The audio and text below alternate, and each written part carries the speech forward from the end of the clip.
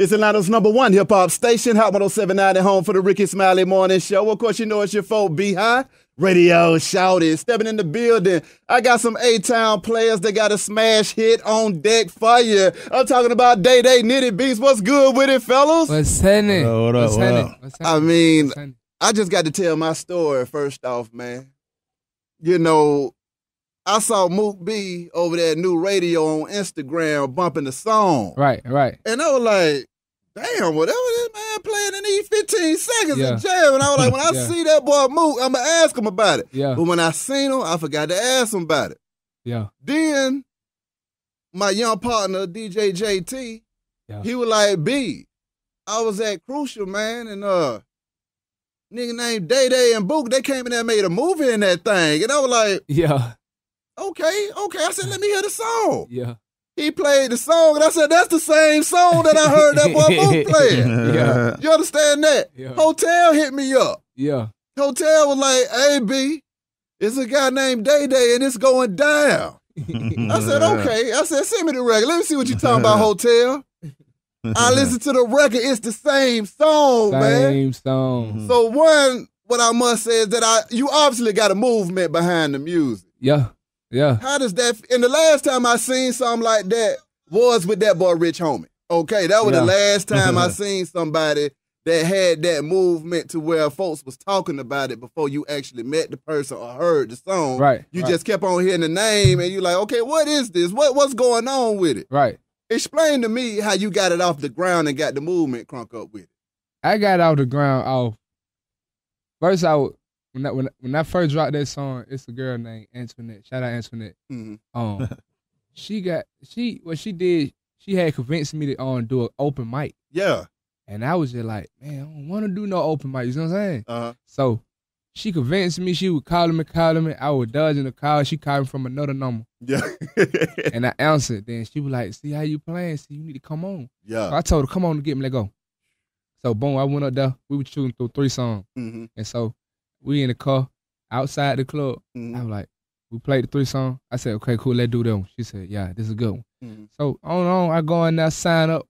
They call me, get on the stage. Went crazy. First performance went stupid. I'm talking about as soon as I get out of the stage, I had everybody coming over there. What's your name? It felt good, you feel me? Mm-hmm. So boom. So ever since then, I started going every Wednesday. Yeah. Man, it just got crazy and crazy from there, dog. Like, I would meet new people. Yeah. I would the song would get noticeable. It was then DJ Playboy, he just loved it so much, he just started putting it in rotation on the hot night. So it just went crazy from there. Now, for folks that don't know, I mean, the name of the song is What You Mean. Right. Where you from with it, though, Day Day? I am from Forward Boulevard. See, and that's another thing, too. You know, with certain music, Nitti, you know where I'm about to go with this. I already know. It's a certain sound that you only gonna get out of Atlanta. Right. You know, when you hear somebody say, 17 with a 38, don't mess around and make me 38. Yeah. I totally understand where this man is coming from with that. Yeah. You see what I'm saying? Nah, but that's only that lingo that you gonna know if you use it on a regular basis. Yeah. So that was another thing that made me excited when I heard the music.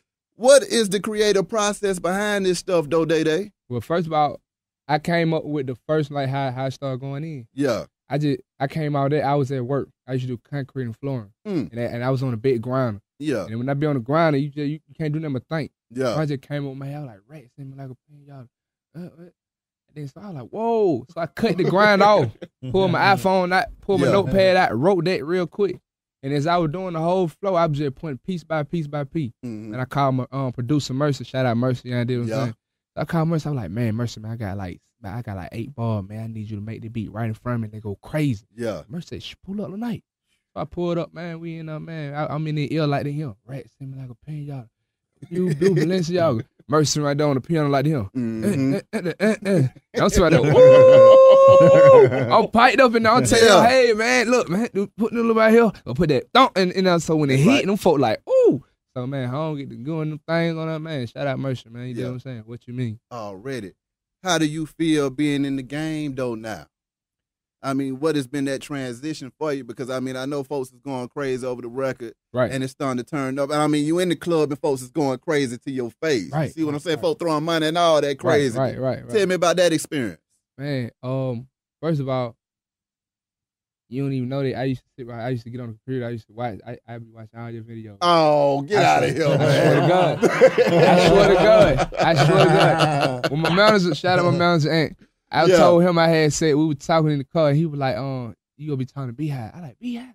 I like that man would be like, radio shout it. And then like, yeah. So I like, okay, cool. I like his energy at home. He turning it on. You feel me? So shout out Guap. That's the video I had did. Shout out Guapo. Yeah. Man, I saw Pee Wee too. You feel what I'm saying? So I was like, shit, man, you feel me? So when I saw that, man, I used to look at a lot of, I used to get on World Star Hip Hop a lot, man. I just used to be looking at it. I used to be in the bathroom, practice interview. Yeah. It's on everything I love. This on everything. I used to sit in the bathroom, practice interview, and sit right here, like I'm just talking right here.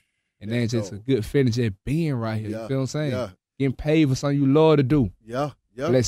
I mean, you definitely earned it, but I mean, you get the hook up with a legend in this thing, though. Thanks. I mean, a guy that understands a hit when he hears one. Shout out Nitti. You see what I'm talking about? Shout out Nitti, man. The playmaker himself. Shout out Nitti. Nitti, talk to me, man. I mean, how did the relationship come about? Man, you know what, man? Beehive, man. First off, man, I got to salute you. You know what I'm saying? What you've been doing for the city in this radio station. Appreciate you. You know what I'm saying?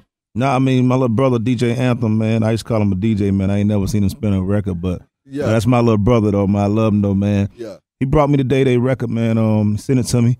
And it's been about 3-4 months ago. Yeah. And he sent it to me. I sat on the record probably about a good 2 weeks. Mm-hmm. And when I listened to it, I played it one time and I tried to hate it. Right? Yeah. So Beehive, I tried to hate the record, right? Yeah, that's the only way to make sure it's real. Man, I had a little slick hate in me, right? Yeah. So I tried to hate the record, man, and I messed around and went in the gas station, came back out. I said, let me throw it on one more time. So I played it again and I played it again, kept playing it. Mm-hmm. Next thing you know, I called Ant back. I was like, man, who is this little dude? I need to meet him.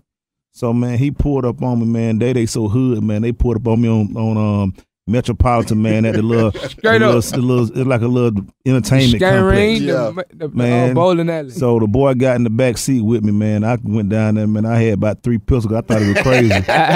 So I went down there, man. But he got behind me, him and his homeboy. His homeboy got hair like this. Shout out DK, man. I'm talking about, so them little boys, I said, these some wild little boys. But at the end of the day, you know what I'm saying? The music, he was back there freestyling in my back seat. And I told Ann, I said, man, I got to sign him. Mm-hmm. So I kind of just kept it under the radar, man, the last 3 months up until, you know, I just closed a deal with him. You know, we did this situation with 300. You know what I'm saying? Shout out 300. Shout out 300, man. Celine, you know what I'm saying? Leo Cohen, Kevin Lyles, everybody, man. So, you know, we just did a deal, man. And I kept it under the radar. Because it was a little bit of a bidding war going on, you know what I'm saying? So we was coming off of the success of the Rich Homie Quan record I did with my little brother DJ Spinz. Shout out Quan, man. Shout out Quan. That went number one. So I was just looking for that right next artist to co-sign, man. And God just sent Day Day, man. And right now I'm putting the whole house behind Day Day. That's right. You know what I'm saying? I think Atlanta needed somebody, man. Shout out to my Jeezys.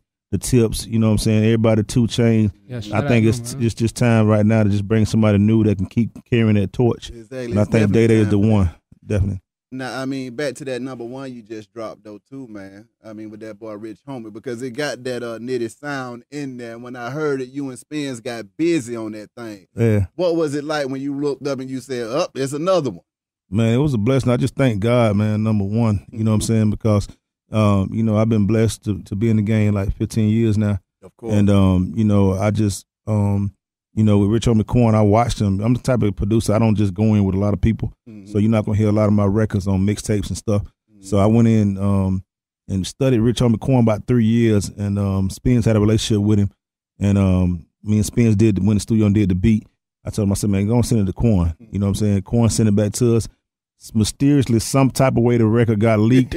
Within 7 days, we had 1.2 downloads on SoundCloud. You know what I'm saying? So 1.2 million. You know what I'm saying? So the rest was history, man. We set a little bit of history. The first record to go independent #1 in the last 10 years. Yeah. Besides DJ Walk It Out, man. So it was a blessing, man. So. And see, I hate to say it like this, but I got the same feeling when I heard that man record that I felt when I heard that Rich Homie Quan record. Because when I heard that Quan, I was like, this is what I'm talking about right here, because Quan was doing his own thing. Yeah. It's always refreshing when you hear somebody do their own thing on the track and bring to the track what it needs to make it come across from the heart. Because, you know, seeing somebody do what somebody else do just ain't entertaining. Yeah, it ain't. Well, I mean, to be honest, man, like, you know, I'm a producer, man. You know, I play both sides of the field, you know, the exec side and the producer side. So, honestly, shout out to the little producer named Mercy. I've been watching Mercy about 6 years. Yeah. And I always wanted to, you know, sign him and put him up under my wing because I was like, that little dude a beast. You know what I mean? So now it's just, it was like the perfect opportunity for me to work with him. You know what I'm saying? And me and Day, I just went into the studio with Day recently, and we got some crazy records that's going to come. Ooh. You know what I'm saying? So y'all go on and get ready. Like the What You Mean record, that's a good setup record, but I promise y'all I'm about to go ape on these boys out here with these records. My God. 1 second you at an open mic, the next second you signed a 300 dough, man. Real quick. Tell me about that experience, man. It feel good, man. Yeah. It feel good, you know what I mean? They told me stay home. Yeah. You know what I mean? I gotta stay home. But it feel good though, you know what I mean? Just make you want to just jump out your skin and just shout, you know what I mean? But I gotta keep my composure and keep my poker face on and just keep working, you know what I'm saying? Yeah. Stay positive, stay out of trouble, stay around positive vibe. You feel what I'm saying? And keep the right people around me. So I feel like I'm surrounded by good people and good spirit. And I know for a fact that Hotel, Nitti Hotel. And you know what I mean? Keys. My team Love Life, you know what I mean? Shout out MOE. You know what I mean? You know, I believe all these people want the good thing for me. So thank God and God bless them. Behind the whole city messing with this boy, man. I ain't seen this go on since Jeezy. Shout out to the Snowman, but I ain't seen this go on, man, since like when Jesus started that Snowman campaign, man. And I see the same love, man. You know, I'm ATL all day, man. So I'm not gonna argue with you on that because see when JT whipped out that phone and showed me that movie that y'all made over there at Crucial. Oh my God! I said this is money getting thrown on Bankhead and they just think they're acting no damn fool in this game, man. Yeah. And you know that the people are now that's with no radio play though. Yeah. Exactly. Yeah. So that's when you know it's real. You see what I'm saying? Because sometimes the industry can force stuff on you, and then sometimes you can hear stuff that's organically grown from the ground up. Right. How do you feel knowing that you did it the honest way, coming up from the ground with it, though? Because a lot of times, you know, forget the dumb stuff. There's a lot of artists out here that just will go up to Nitti and say, hey, man, put me on. Right. They ain't going to come to you with no hit, no nothing. They're just going to say, put me on, and if you don't put me on, I quit. That happened a lot, man. Exactly. I know it do. Yeah. How was it for you saying, you know what, I'm going to just go ahead and work it on out? Well, it started from the drive. You feel what I'm saying? Just me knowing me coming from the struggle I came from, coming from 23 on 23 4 years. You feel what I'm saying? Coming from sleeping in the bando. You know what I mean? With all 4 of my kids. Yeah. Back then I had 3, so you know what I mean. Had to go out there breaking houses to get somebody. I ain't had no job. You see what I'm saying? Yeah. I always had a daddy support, but he only could do what he could do. You see what I'm saying? So I felt like I was grown. So just having that drive in me. Just knowing that this what I love to do, this what I want to do, it just made me just go in the studio and just go hard and do something they not doing. You know what I'm saying? Yeah, let me clear the record too, B-High. Like this is entertainment right now. He didn't really break in no houses. So let's clear the record. They ain't broken no houses, man. So y'all, everybody listening right now, that was an entertainment line. That's why I step in at. All right, go ahead. You may continue. Go ahead. But on, you know, yeah, but it's just based off just about the drive, man. It's just off like you know, if you got it in you and you believe in it, like I believe in it so long, you know what I'm saying? I've been rapping since I was 13 and took it serious when I was 16. Yeah. So just knowing I was just looking at people how they grow and how they messed up at and where downfalls at, I try to do the process of elimination, try to do what they not doing. You see what I'm saying? What artist inspired you? Most definitely, Drake, Jeezy, Rick Ross, the business side of the hip hop. I mean, like Jay-Z, you see what I'm saying? Like they not only artists, you know what I mean? They putting on artists also, and they building companies and try to get paid also other ways. You see what I'm saying? So them inspired them type people inspire me. Already. Now what's next for y'all, man? Man, a whole lot, man. Like he working on the mixtape right now. Yeah. We about 80% done with that, man. The boy just got some amazing records, man. Like you know, like I said, man, I can't. Some of the music he bringing to me, man, like he going in just making records, man. Yeah. And the records, man, I hadn't seen nobody work and bring this type of records to me in like 10 years. Facts. You know what I mean? Facts. So I'm like, man, I had to have a long conversation with my mom about this boy. You know what I'm saying? I said, I know you've been praying for me. I said, but you done did it now. You know what I mean? So, I mean, the boy Day Day, man, you know, he got a lot of shows coming up, man. Boy Hotel keeping him booked up, man. So he got a lot of stuff, upcoming stuff going Shout on. out Hotel. You know what I mean? So right now it's just we got one mission, man. That's number one. You know what I mean? So you know, it's just that's our goal. I mean, being that you done work with a lot of legends in the game, man. I mean, well, you ranking Day Day in there, man. Man, right now top because you know he playmaker. Yeah. You know what I mean? So he driving the playmaker ship right now. And I took 15 years to build playmaker. He ain't just started overnight. You know what I mean? So I got a platform, a runway. He finna take off. You know what I'm saying? I already know. You know, I ain't no psychic, but I can tell y'all this: the boy got them hits. You know what I'm saying? So I'm behind him, man. Nitty Beats behind him. I mean, are y'all coming harder than this? What you mean, though, man? Man, listen. Cause see, man. You know that follow up is a mother now. Yeah. I swear, man. Listen. Here. Talk to me. When I tell you, dog, that it's just so much flavor. Yeah. What you mean that us ain't nothing compared to what we having in the cut back there, you see what I'm saying? Yeah. So hey man, just be on the lookout.